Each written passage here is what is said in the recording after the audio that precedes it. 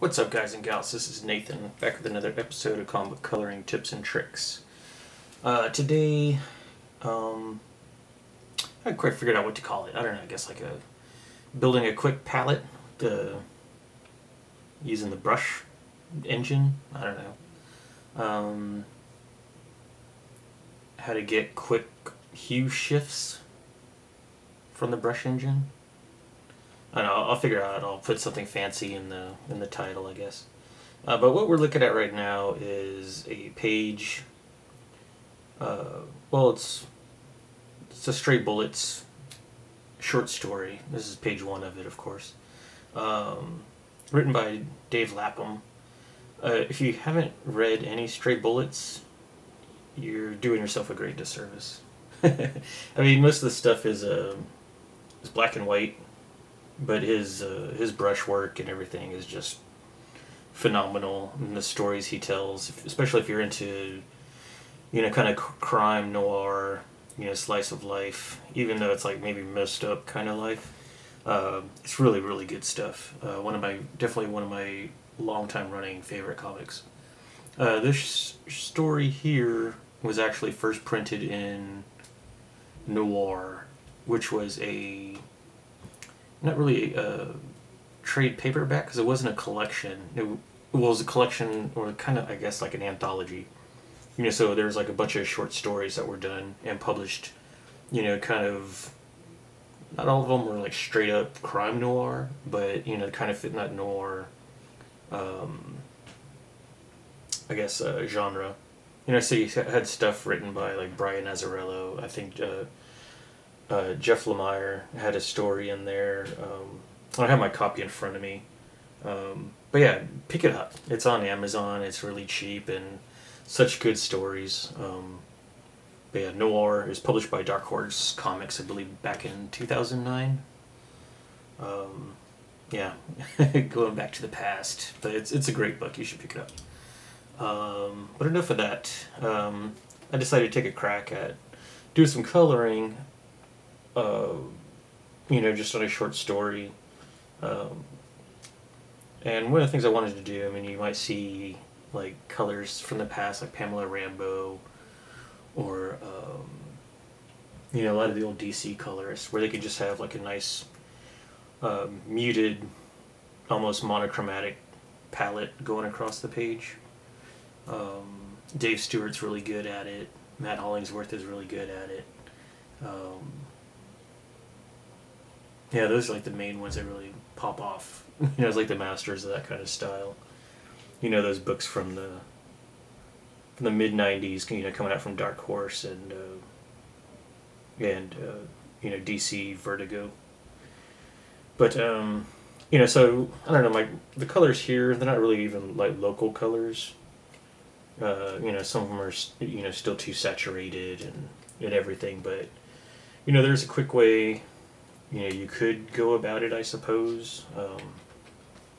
If we just have a new layer, and then, I don't know, and this is like a nighttime scene, so it's perfect for this. You could drop in, dark blue.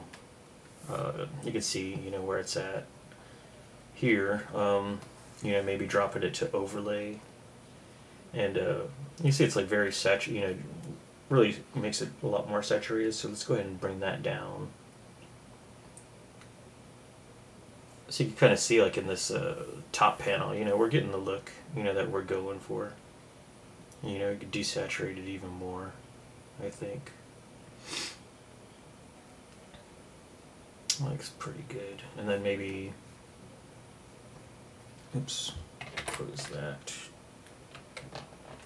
And then maybe saturate, this blue that we're using here some more, that we're overlaying.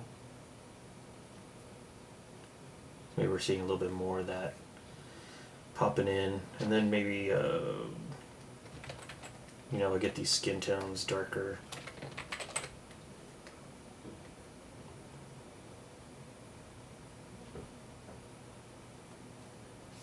To fit in more with the color scheme.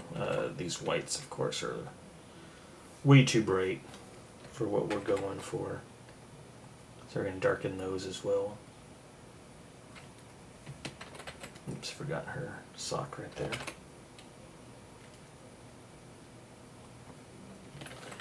So you can see, you know, what's happening, you know, just like in I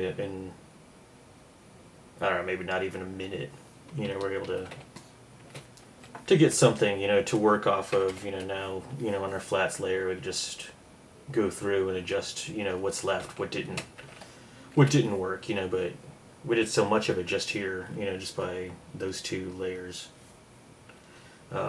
But you know, sometimes you'll just get like wacky, you know, bright colors back from your flatter, or if you're flattening yourself, you're not really concerned about the colors you're choosing. So you know, so this is one way, you know, we can go about it. I was kind of messing with the brush a little bit, and you know, I found like some fun stuff. So I'm just gonna get this is my hard brush, and this should just be like, you know, in your top of your presets. It's just gonna be like, you know, one of these guys, whatever suits your fancy. But what we're looking at in the tip shape, you know, there's no angle, 100% roundness, hardness is 100%. You know, spacing is down to 1. That's what I use, like for my hard brush. You know, and usually as well, like my opacity on both my flow were at 100%. So yeah, kind of what we're looking at is just a, you know, oops. You know, just a regular old brush, hard brush. You know, but what we're gonna do, let's go down to color dynamics, and what this will do, this will, like, you know, whenever we touch down or move our brush around, it's gonna give us, you know, these color shifts that we're looking for.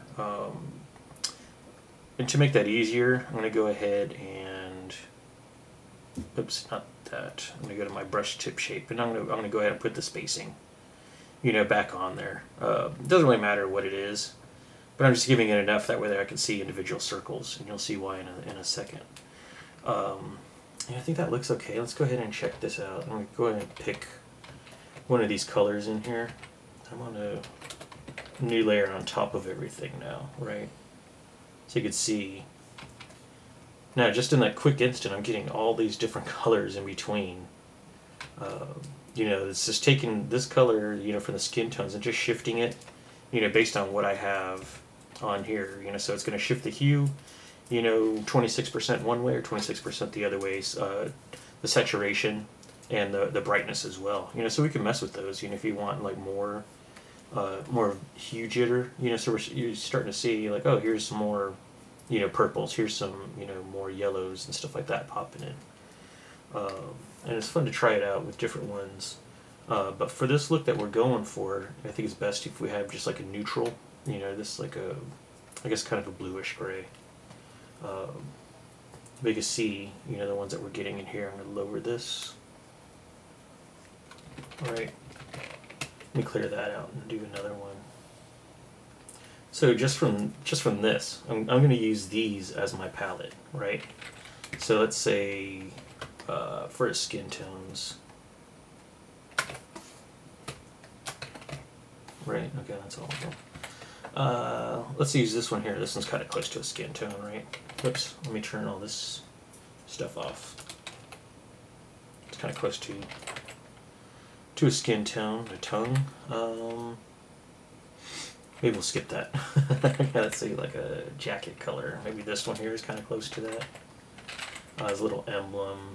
I don't know, maybe this guy. Let's see, the trees. Where's a nice, what we could think is like brown or something. Maybe this one. Looks kind of cool. Let's see, this one here. Let's see, like a green. Maybe they go kind of. This one here is kind of nice right there. Let's see, darker kind of green, maybe this one. And we go back to that green, that's fine. This blue here could be this. Maybe that color there. Let's see, dark blue. This guy right here. Yellow for the blonde hair. Let's try that one. I guess that's the same one we're using for the... Yeah, that one looks good. Okay. Yeah, the other one was the same one we're using for the skin tone, so it didn't quite work out. Let's see, her top right here. Let's go with that. Oh, not too bright. There. His shirt. Let's see. Maybe we'll go with this one here. And you know, these don't have to be the final colors. You know, we're not married to these or anything.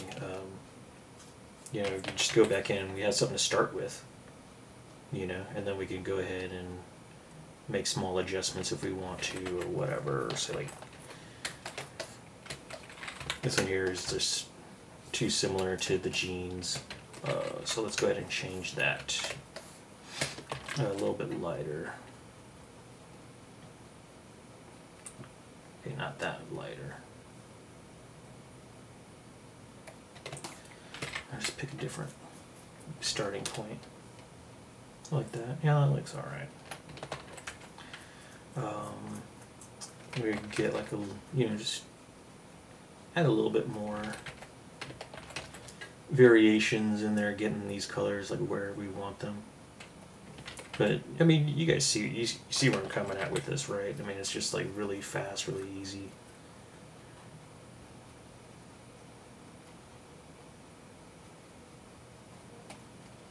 You know, just like that, you know, we already have, you know, switched up the colors to this other, you know, palette, just really quickly doing that. So yeah, I think that'll do it for that. Maybe just add a little bit of, just a tad bit of red in there. You know? I think it's a little bit of this. Oops. Not you. Oops.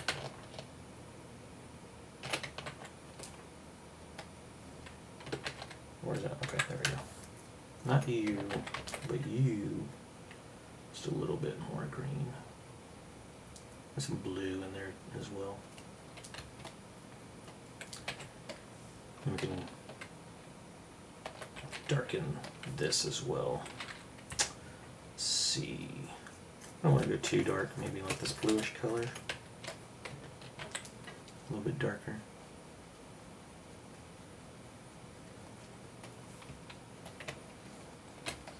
But yeah, you see where we're going? And just by using the, you know, the color dynamics on the brush, we just built a little mini palette for us to use. And you know, yeah, I guess that's gonna do it for this one. Sorry it's a little late. Yeah, I said, like, you know, work stuff, some personal stuff pop up in this past week, so I've been trying to play catch up all week long on stuff. But yeah, hope you like it. You know, this will also be great, you know, if you're doing like roof shingles to make them more interesting. If you want to grab like some color variation, you know, just turn down the color dynamics on your brush just a little bit more. They'll get them more like in the same family. You know, so you could do, you know, like you do the Spanish tiles. You can do them like that. You know, just a little bit of. Oops, that's on that same layer, isn't it? You know, or like bricks to make them more interesting. You know, instead of just like one flat color or whatever, and you don't have to go through and like, okay, this little section, let me pull up, you know, my color balance. Let me pull up my hue saturation, you know, or levels or whatever for each one. You know, just do this on a layer on top of everything. I mean, like, oh, bam, there's a color palette right there to choose from. Bunch of swatches. You really didn't have to work too much for. But yeah, let me, oops, wrong one. Let me fix that tone finally, and then yeah, let's desaturate it some. But yeah, that's gonna do it for me. Thanks a lot for watching, everybody. If you like what you see, don't forget to hit that like button. If you haven't already, don't forget to subscribe, and we shall see you guys soon. Alright, thanks for watching. Bye bye.